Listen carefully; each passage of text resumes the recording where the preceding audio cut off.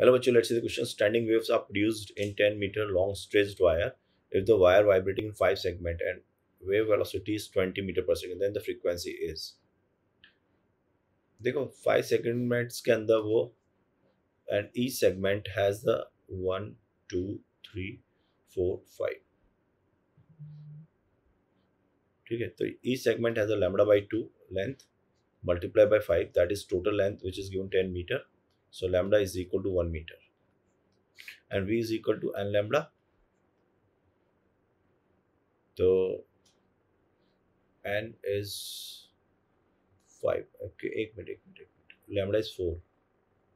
5 to 2 times जाएगा ना ये. lambda is 4 and v is equal to n into 4 और v कितना है आपका 20. So n जो आ जाएगा वो आ जाएगा 5. So right answer of the question is C. All the best.